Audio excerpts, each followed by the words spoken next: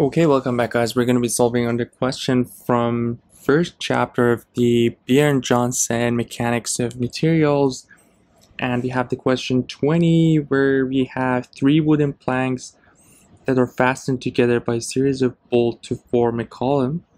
We know the diameter of each bolt is 12 millimeter, so that's the diameter that we are talking about, and the inner diameter of the washer, which is what we have in here. And if you want to look at it, it will be something like this. So the inner diameter of each washer is 16 millimeters. So this will be 16 millimeter, and as we can see, it's a little bit larger than the diameter of the holes in the planks. And we need to determine the smallest allowable outer diameter of D. So we know the outer diameter, which is this one, is D. We can see it in here too. In a condition that the average normal stress in the bolts is 36 megapascal and the bearing stress between the washer and plank must not exceed 8.5. So we can start with the average normal stress in the bolts. So we're going to start with the bolts,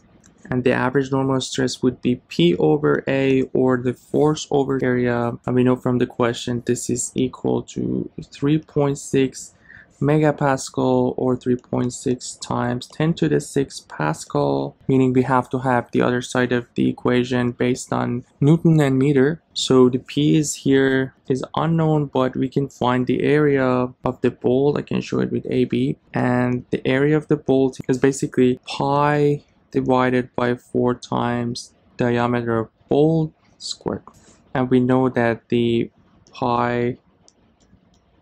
D is 12 squared times 10 to the minus 6, and all we need to do is just put this one in here in the denominator, and our P would be simply 3.6 times 10 to the 6 times the area, which was pi over 4 times 12 squared times 10 to the minus 6, and these two will be cancelled out, and what we're going to get at the end will be 4069 Newton, which is the force that we have in the bolt. And obviously we're going to have the same force in the washer too. So if we want to write the average normal stress in the washer, we have the same P to be equal to P over, this time we have the area of the washer, which would be a bit different than what we have for bolt, since there is a hole inside of the washer. So what we are looking in here is basically the diameter, and if we want to find the cross section or the area of the washer, we basically have pi divided by 4 times the outer diameter squared minus the inner diameter squared. And from the question we know that the inner diameter is 16, so this is what we showed in here. We know the inner diameter is 16, so basically our A is pi divided by 4 times. So the outer diameter is basically what the question is asking, which we showed it with D. So here we're just going to put D squared minus the inner diameter, which was 16 squared. For here, since our 16 is in millimeter, we need the 10 to the minus 6 to get it in meters squared.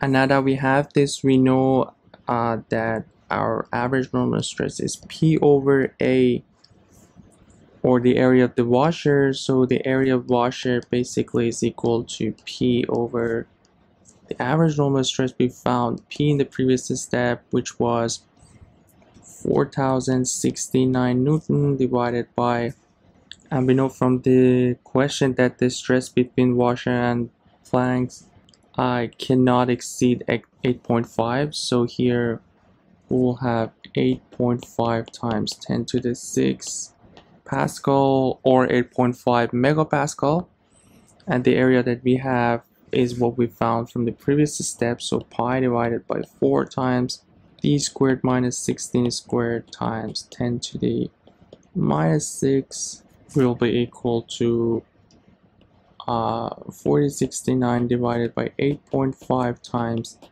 10 to the minus 6. We can cancel out the 10 to the minus 6 from each side, and if we find the, so basically D squared, we can multiply this by 4 divided by pi, and if we do that, d squared minus 16 squared will be 1469 divided by 8.5 times 4 over pi, and our d squared will be what we have in the previous step. So we're gonna add 16 squared on each side. So 4069 divided by 8.5 times 4 over pi plus 16 squared, and from here our d squared will be 609.8 plus 256, meaning our d squared will be 865.8, and we can find our d based on millimeter, which will be 29.4 millimeter, and that would be the final answer for this question.